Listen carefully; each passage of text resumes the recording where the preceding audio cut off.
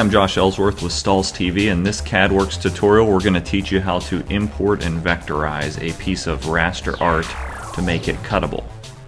Once you're in the CadWorx Designer, all you need to do is go to the File menu and go down to Import and Vectorize.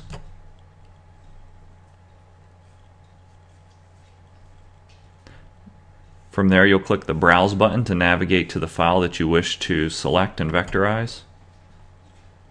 Have this loaded somewhere, the file saved somewhere on your computer. In this case, I'm going to search the desktop.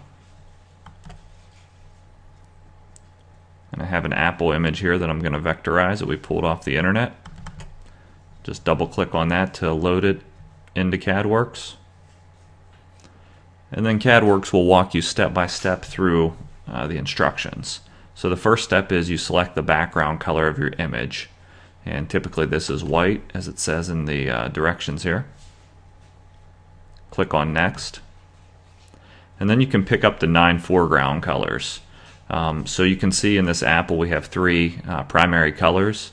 And so you'll want to pick those 3 primary colors. If you have a color gradient across one of the colors, just select something within the middle of that gradient. That way you're not selecting a bunch of colors. It'll vectorize quicker with less colors selected.